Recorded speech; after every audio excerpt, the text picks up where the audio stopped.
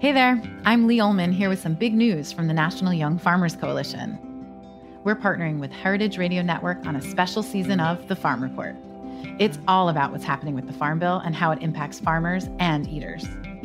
I am growing diversified vegetables on land that's been in our family for 150 years. And so with the pandemic, gentrification, property values going up, we had to sell the land and we lost it. Join us as we uncover the untold stories behind this massive piece of legislation that shapes how we grow our food, what we eat, and so much more. The problems we have had, those are things that come from earlier Farm Bill and USDA policy, right? Like Earl Butz, get big or get out. You know, it's my responsibility to know not only what I'm eating, but then like how that all came to be. And realize like, wow, like this piece of legislation, all this money, like it's technically something that I support as a taxpayer. While Congress debates the next Farm Bill, this is not just an invitation to listen. It's a call to action. Be part of the conversation. Subscribe to the Farm Report on Heritage Radio Network, wherever you listen to podcasts. You're listening to Heritage Radio Network. HRN is food radio supported by you. Learn more at heritageradionetwork.org. This episode is brought to you by Roberta's, home of Heritage Radio Network for 10 years. Learn more about Roberta's at robertaspizza.com. Hello to everyone. I'm Louisa Caston, your host for Let's Talk About Food, a podcast devoted to first-person storytelling where food plays a pivotal, if not a starring role. Everyone has a food story. Food is at the heart of human connection, at the center of love, of ritual, of need and want, and most of all, food creates community. And community is what we crave. We're calling this episode Greens Under Glass, how Paul Sellew is reinventing your salad bowl.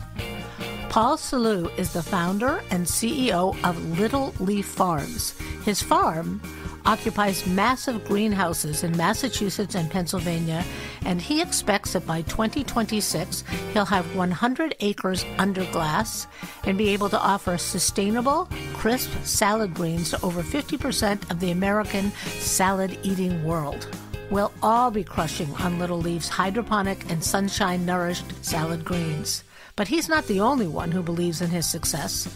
Superstar Bono and his Rise Fund recently made a $300 million investment in the company.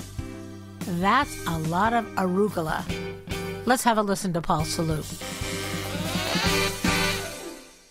Paul, I'm so excited to talk to you. How did a guy who is 6'8" and at one point was a European professional basketball player, a Cornell University School of Agriculture graduate, end up operating this huge hydroponic lettuce leaf farm in the middle of Devons, Massachusetts? You're not even from Massachusetts. How did all this happen?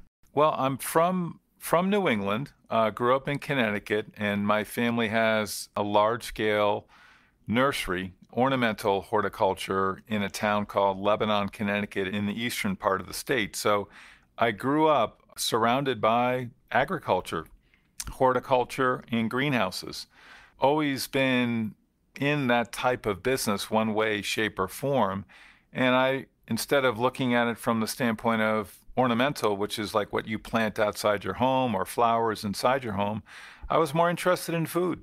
And as I looked into it, New England, we import about 90% of the food that we eat. So I was a big believer in building a localized, more resilient New England food system. And then clearly with weather, obviously the wintertime, you needed to explore controlled environment ag, and that was very natural to me from where I grew up in our business, Pride's Corner Farms in Connecticut. So it was just a simple interest in building a more resilient food system, and we're part of that along with everyone else who's growing food in New England, and I think there's a lot more room to grow. So you were this big, tall kid growing up in Connecticut. You could have done anything with that, including agriculture. Did you have a particular interest in food yourself? Yeah, obviously my brother Mark took over the business. It was called Pride's Corner Farms and runs it now with two of his sons amongst several hundred other people. It's a large scale operation. I just saw in many visits over to Europe, in particularly Holland, the enormous greenhouse industry they have there and the amount of food it produces. It virtually feeds Northern Europe. So I saw a model and I said, why can't we bring that over to New England? And I've lived in Massachusetts now for the last 25 years. This is my second greenhouse business. I started Backyard Farms in Maine growing greenhouse tomatoes about 20 years ago, and then started Little Leaf about 7 years ago.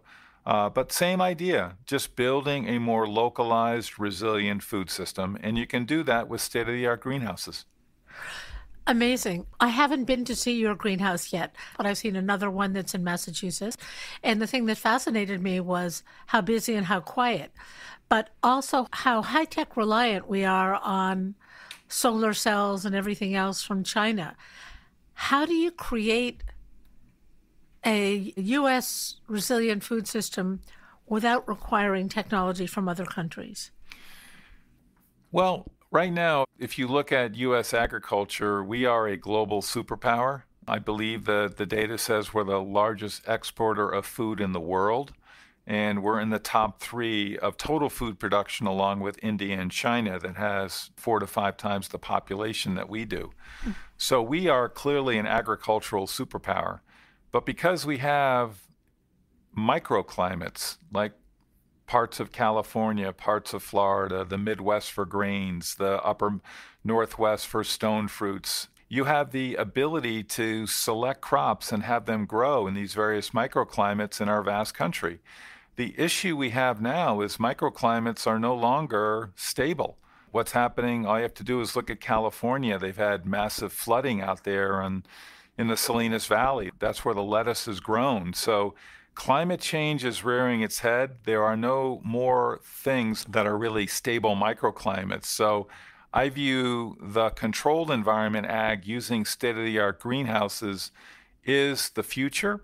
And because we are a ag superpower, mostly in field agriculture, and we're a developing country when it comes to controlled environment and greenhouses, so it just makes sense to partner with technology providers in Northern Europe, and which is what we've done, and we've added our own developed technology to that, and then build it versus trying to invent everything from scratch. We just view that as impractical.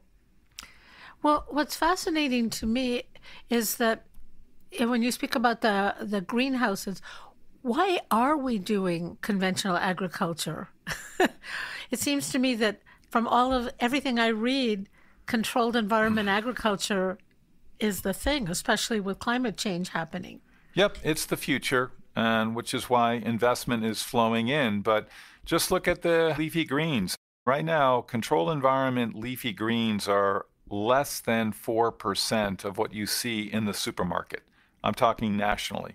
So we are still highly dependent upon places like the Salinas Valley, south of San Francisco, and Yuma, Arizona during the winter time for those regions to grow virtually 95% plus of the leafy greens that we eat. So CEA for lettuce is new. We're one of the leaders in the country in that, and we're aggressively growing. And I agree with you. There's a bright future, and it's going to continue to grow. When you say leafy greens, right now, are you selling any other products besides?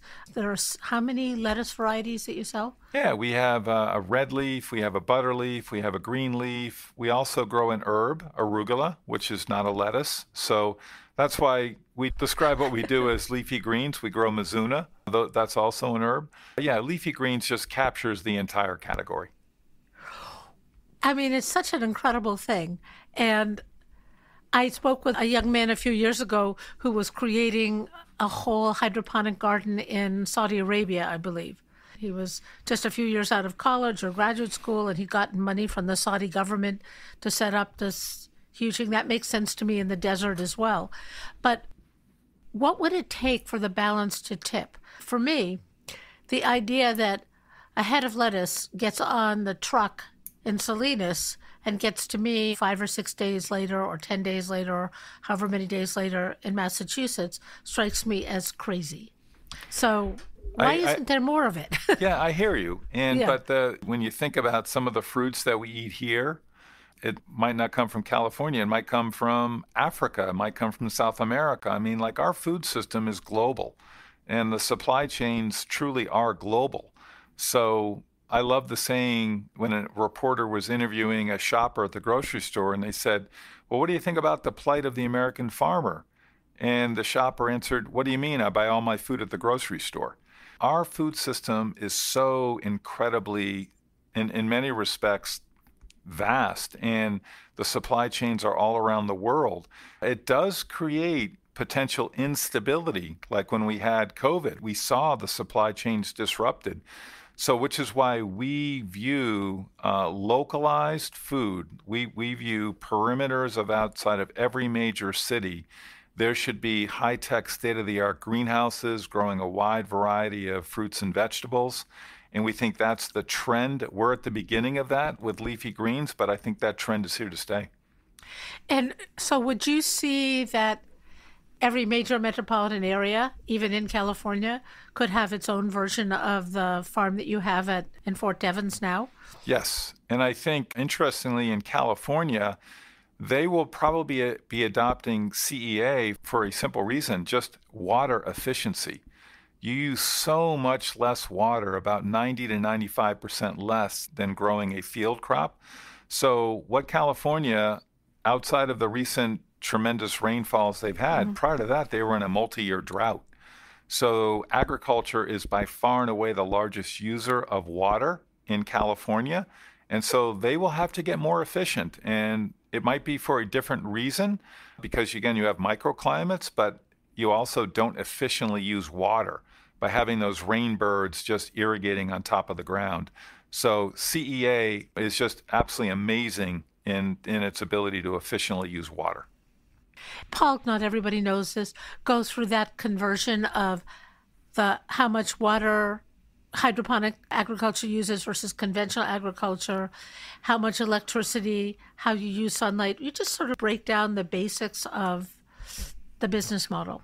Here in Massachusetts, it averages 45 to 50 inches of rain a year. So our greenhouses are designed to literally collect the water that falls on the roof, and it's directed to large basins that we have built next to the greenhouse that are lined. So we capture all that water, because every farmer knows the best water is what falls out of the sky for free. So that's something really good that what we do. And then because we only provide the water that the plant needs, and we capture 100% of all the drain water and have a sophisticated system to filter that water, clean that water, and then reuse that water, unlike a field agriculture system where you might have rainbirds just irrigating from the top, you obviously are not capturing that drain water. It's going into the soil.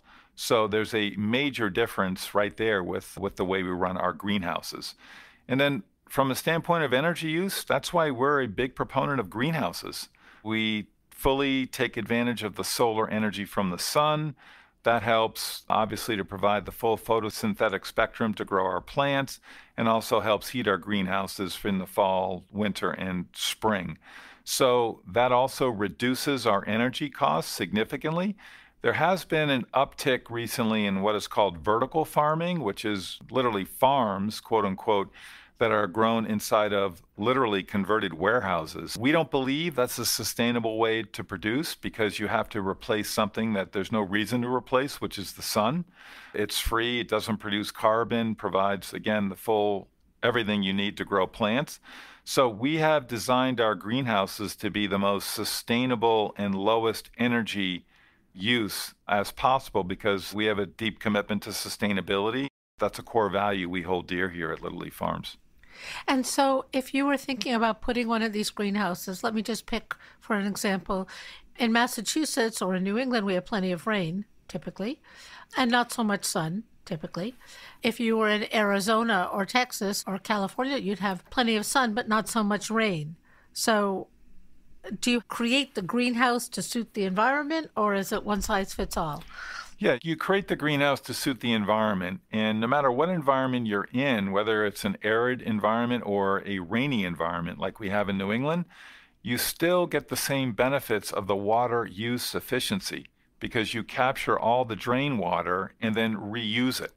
And ultimately, the only water you lose is through evapotranspiration in literally the water that's in the leaf itself.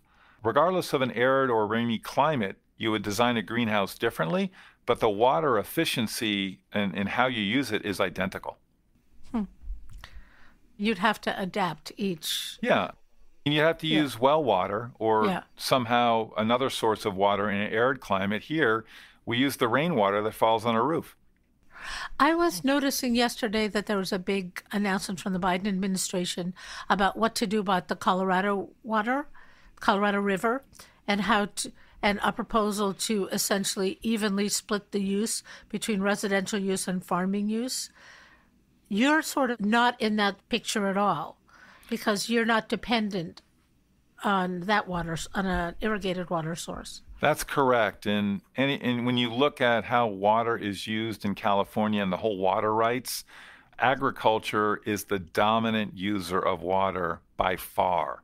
And now with that Biden administration ruling, ag is going to have significant cuts to its ability to use that water, which everybody saw this coming, right? When you have a water shortage, what will happen is that agriculture will lose out ultimately to the population, right? To the human population. And that's what's happening in the West now, and we think that's part of a long-term trend. So what will they do? Diversify our food systems. So then it goes back to exactly what Little Leaf Farms is doing. Instead of having all this concentration in California, which is over 3,000 miles from where we are talking right now, using state-of-the-art technology like controlled environment, high-tech greenhouses, you will diversify our ag production and make it a more resilient, localized food production system. And I think that is the ultimate answer. We're the leader in that in the leafy green space, but others will follow, not only in leafy greens, but a wide array of other vegetables that can be grown in CEA systems. What kind of vegetables are next on your horizon? We're focused on leafy greens. We think it's a huge category. There's a wide variety of herbs that are available for us to grow. Other vegetables like spinach right now, which is a difficult crop to grow in a CEA. We're looking at that. And a wide array of lettuce products. So we're focused on leafy greens. We think we're the best grower in the world based on the quality and yields that we're getting at our facilities, and we're going to stay focused on that. And we'll be back in a minute with Paul Sellew of Little Leaf Farms, and he'll tell us how he built this company. This episode is brought to you by Roberta's, home of Heritage Radio Network for 10 years. Roberta's was founded in Bushwick in 2008 and has become one of the most iconic restaurants in the country. HRN made its home inside of Roberta's in 2009, and together they have become part of the DIY fabric of the neighborhood.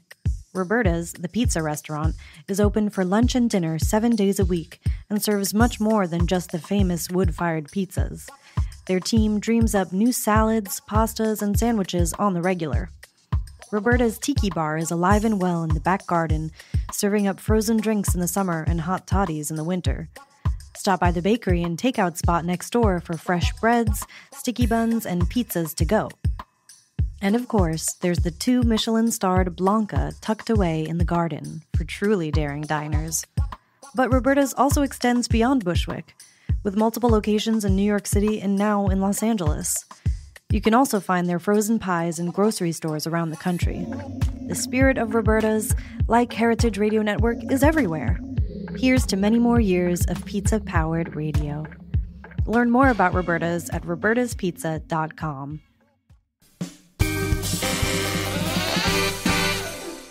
And we are back with Paul Sellew.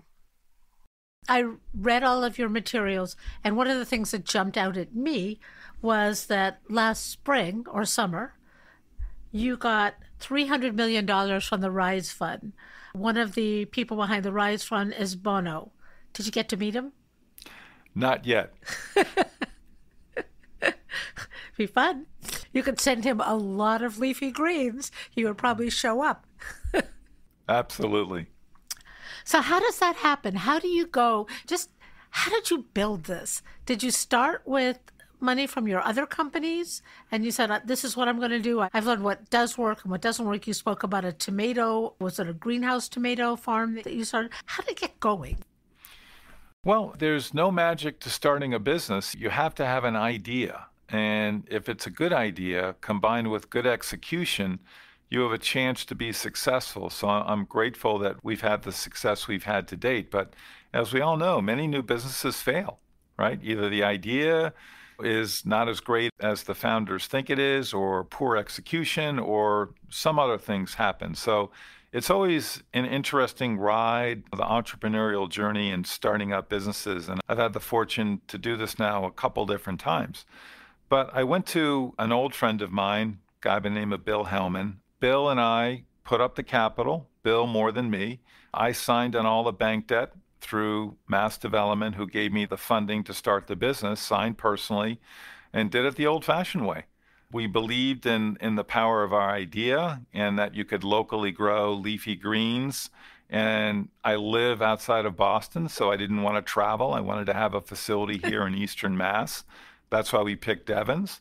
And ever since, from that 7-year startup where we were in the market, we've been off to the races ever since. Business has gone well, and subsequently, when you grow a business, you need investment capital. If you want to grow faster, clearly then your ability to generate internally generated profits that you'd want to reinvest. And we felt there's a big opportunity. And so there are pools of capital. That $300 million was a combination of equity capital from the Rise Fund and then debt capital from Bank of America, who's been a great partner of ours as well.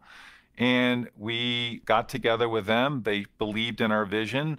They're a very mission-driven organization and believe in creating a more sustainable world. So the values at the highest level we were connected. And very fortunate to have them on board. And with that capital now, we've been able to dramatically increase our capacity and build new greenhouses and increase our capacity and grow our product in the marketplace. It's a great partnership. What I read is that, I don't know if this is an aspiration or a plan, but that you think that you'll be able to have Little Leaf lettuce available to over half of the country by 2026. Yeah, right now we have our 10 acres in Massachusetts. We built that in 3 phases. We have 20 acres in production in Pennsylvania. One currently is in full production. The other is starting up this summer.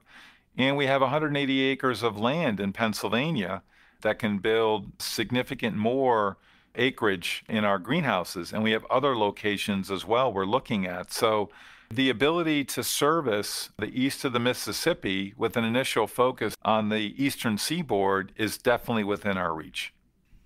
Wow. That's a lot of people. And do you primarily sell through Whole Foods, or are you essentially whatever grocery stores will take you?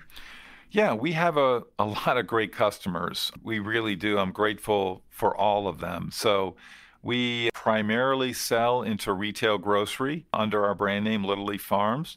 And we also have a great food service business that we sell the big food service distributors, and they supply local restaurants and institutions, including like our flagship university here in Massachusetts, UMass. So, which, by the way, is the #1 rated food program in the country, multiple years running under Ken Lung's leadership. We love our retail grocery customers. We love our food service customers. We love our institutions of higher learning customers. So they all share in common. Everyone is looking for great lettuce. So what's most fun about this for you? Well, I love farming, and it's in my blood. New England is not really known for agriculture and farming, but I've had this unique experience of having grown up in a farm family. Love everything to do with farming, but I think the most important thing is the people. I love the people I work with. I love the team of really dedicated people that we've built here at Little Leaf Farms that have all bought into our reason to exist, which is to transform the way food is grown and We believe in this perimeter of urban markets, which used to be farms prior to World War II. Where I live in Carlisle, Mass, Concord, Carlisle, all those, Lexington, they were all farms. And now it's suburbs.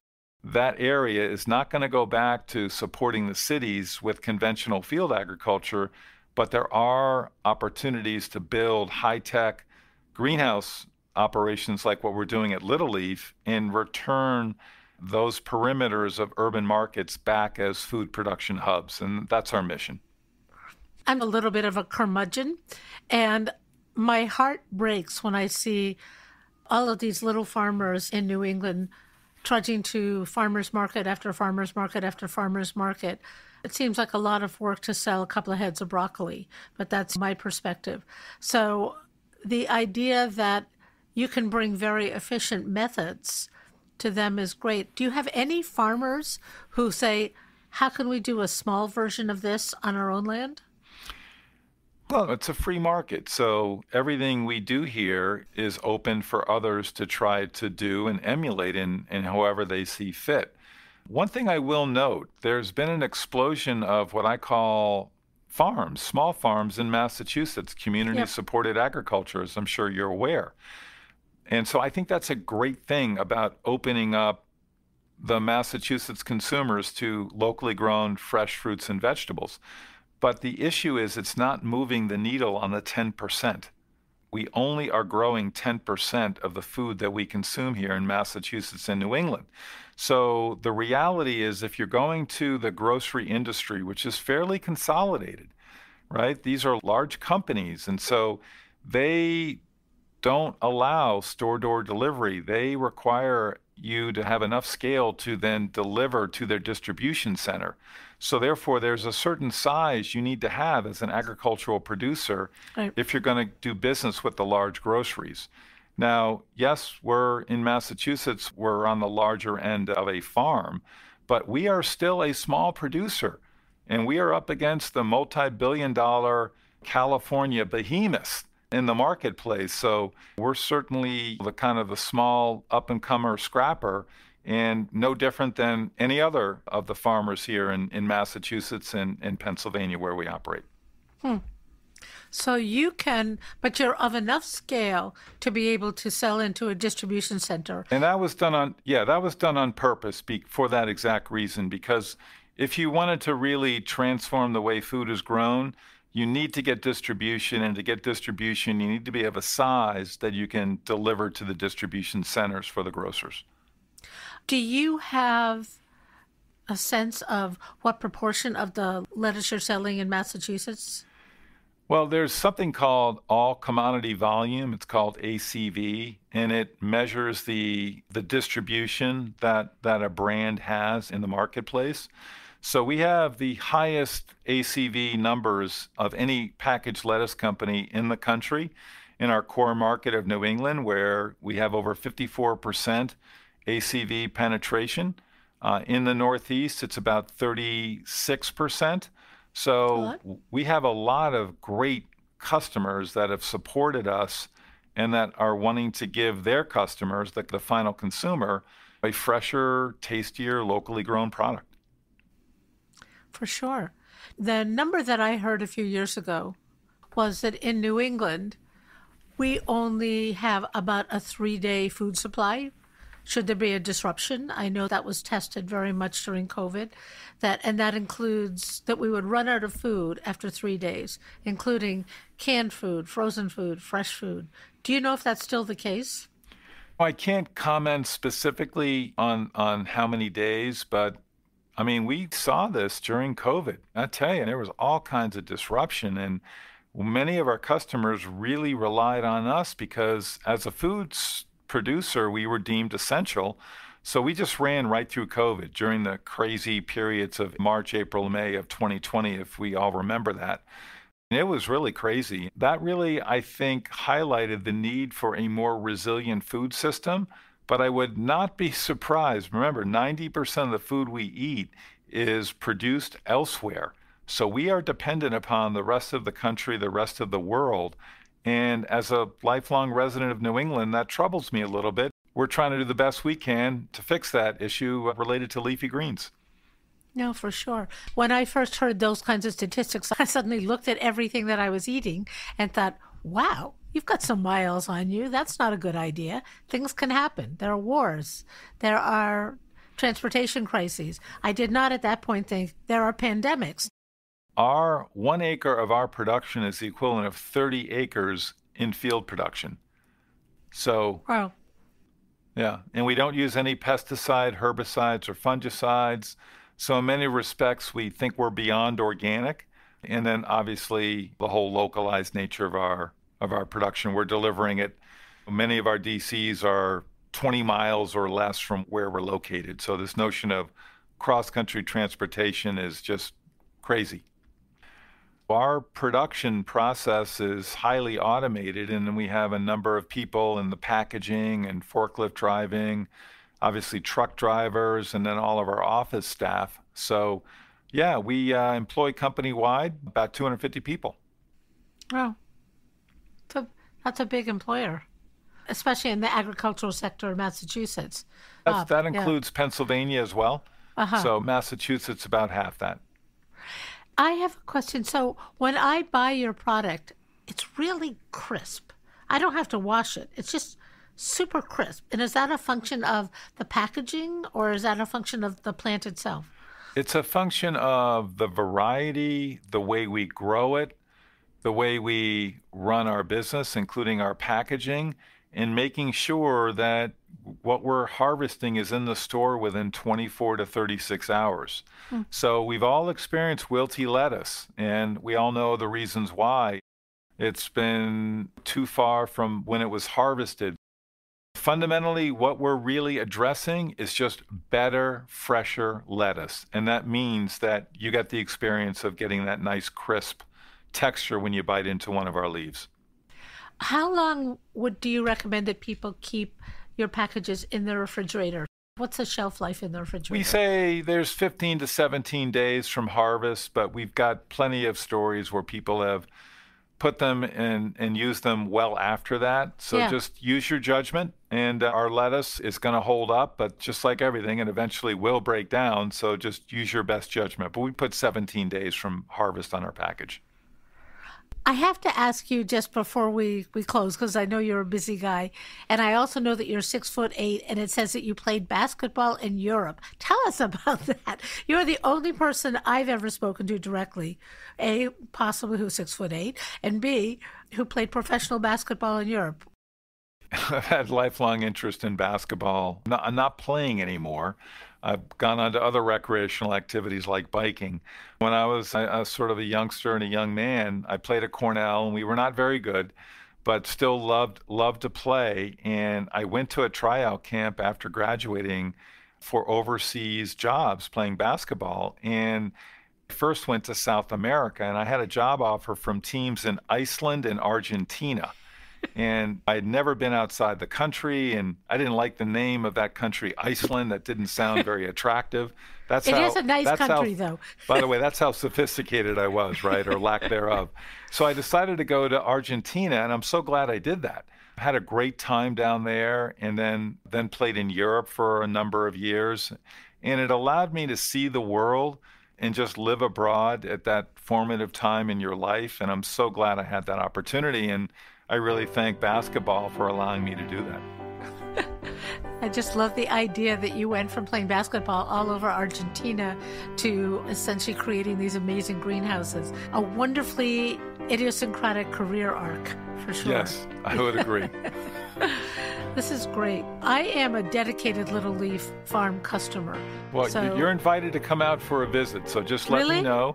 I would love to do that. We operate 7 days a week, and just let me know when you're available, and I'll personally give you a tour. Oh, I would love to do that. Thank you. This is so much fun to talk to you. Thank you, Paul. Thank you. All right. Take care. All the best. Thank you, Paul. And listeners, if you want to know where you can get Little Leaf Farms in your neighborhood, visit their website, littleleaffarms.com. Thanks for listening. Let's Talk About Food is produced by The Food Voice. I'm producing, along with audio director and composer Mike Moss of Soundscape Boston. You can find more of our stories at our website, letstalkaboutfood.com, and on Heritage Radio or wherever you get your podcasts. Let's Talk About Food is powered by Simplecast. Thanks for listening to Heritage Radio Network, food radio supported by you. Keep in touch at heritageradionetwork.org/subscribe.